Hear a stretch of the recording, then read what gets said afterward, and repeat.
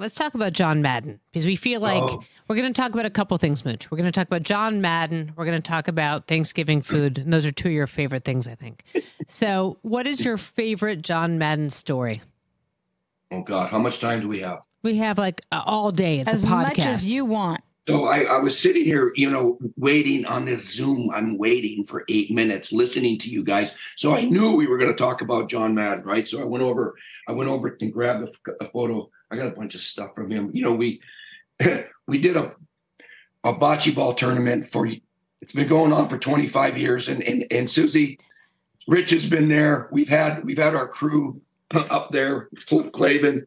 Amy's been there many times. In fact, I hate to admit this, but Amy, one time, it was raining out. So half the courts are indoors, half the courts are outdoors. We put the Raiders outdoors in the rain. True fact. She filed a protest. True fact. Because she had 2 inches. So what? There's 2 inches of water on your court. What's the big deal? And she filed a protest, whining. Hey. That law degree comes in handy, Mooch. I did file a protest. I used that. Thank you very much, Mom and Dad, for the law degree. Well, nobody else filed a protest that were playing outside. But you got to play better than your field conditions, Mooch. I mean, this is ridiculous. You have to step up, wear longer cleats or something. I don't know, but you got to deal with it. But we've had a million Raiders, right? A lot of the Hall of Famers, a lot of the rookies, whatever. We've had Niners and whatnot. But I went and grabbed a photo off the wall of John and I. Look at this. I hope you can see it. Can you see this? Go down. A little bit lower. Go down. Lower. There you go. Don't move. Okay. So Mooch, your hair was a lot darker. Yeah. And so look at this. We're in a golf cart, right? We're in a golf cart. Why I let John Madden drive, I have no idea. But we're having a good time. That is coffee in my mug.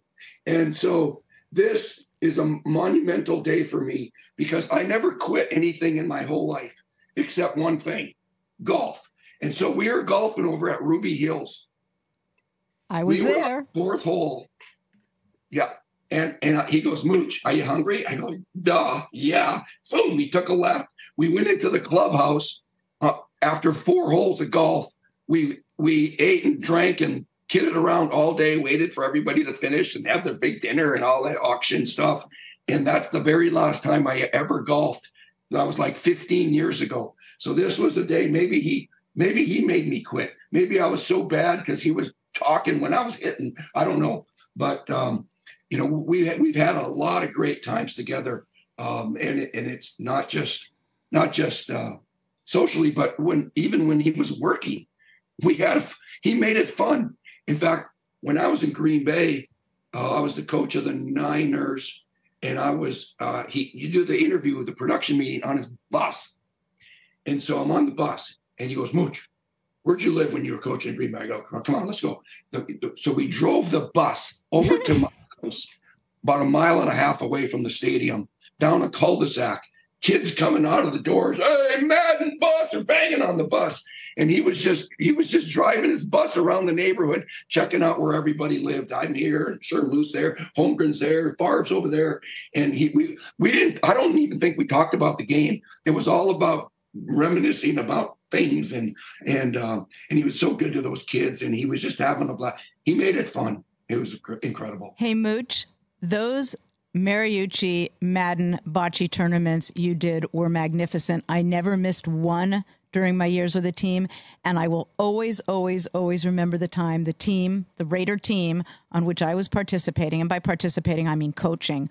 We beat Madden's team, and I strode around that bocce cart. I have a picture of it. I will dig it out with my arms straight above my head. I was marching around. I was preening and prancing, and you're not being a good sport or you're over the top when Willie Brown, old man Willie Brown, puts his hand on my shoulders and said, calm down, take it down a notch.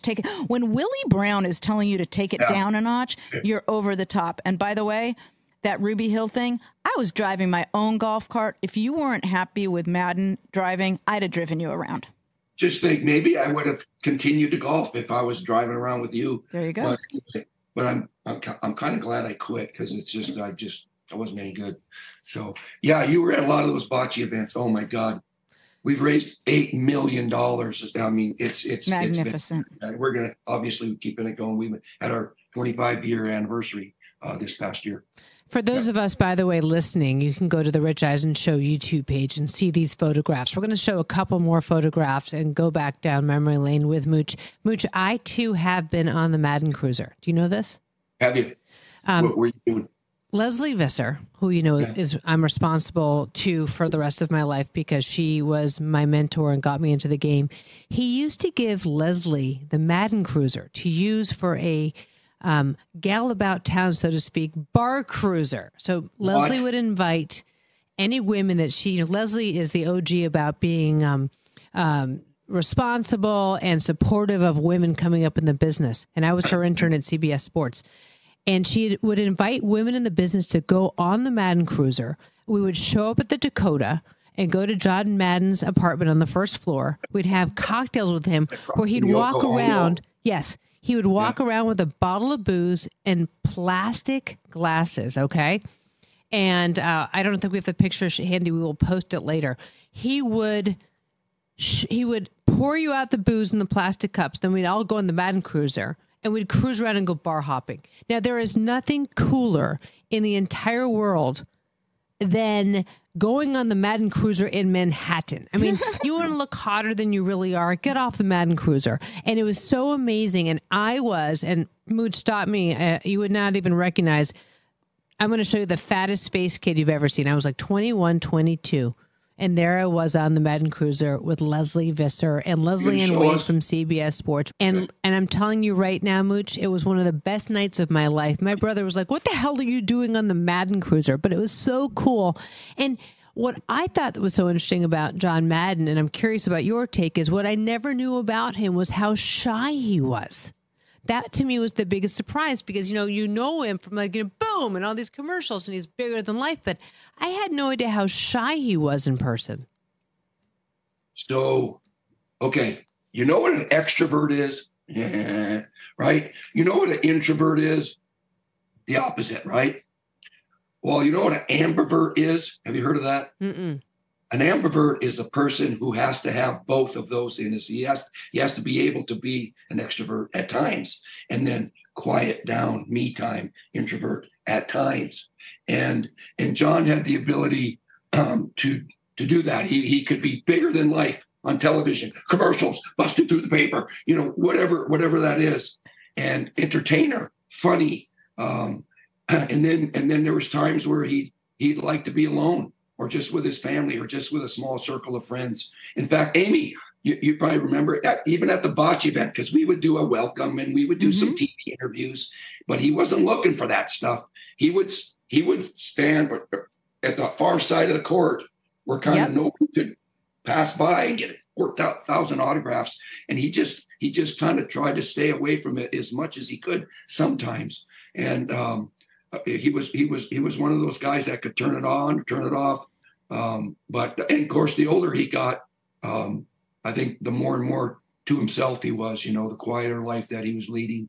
And but gosh, now that we're talking about it, I'm really missing him. And Mooch, you mentioned that he was very, very funny, and he was, of course, and people saw the public funny. I thought the funnier part of Madden wasn't the public funny, but the quiet voice, just so witty. When we would attend charity dinners throughout the Bay Area, wherever we were, we would go to charity dinners where the Raiders had bought tables, and often I was sitting next to Mooch, and he would, in an under-the-breath voice, have the wittiest running commentary during the charity events, that there were times he was making comments under his voice. I was laughing like a teenage girl, and Al was having to tell us both to behave. Yeah. Hang on. We're getting a tour of Mooch's office. Well, nice artwork, too. After he passed, the next time around, of course, his Virginia and Mike and Joe, and they still come and play. They have a team. We gave this, you got to have a gift, right, for people when they play in your bocce tournament. Oh, wow. In memory of wow. Beautiful. Check out new episodes of What the Football with Suzy Shuster and Amy Trask every Tuesday. Watch us on the Rich Eisen Show YouTube page or follow and listen wherever you get your podcasts.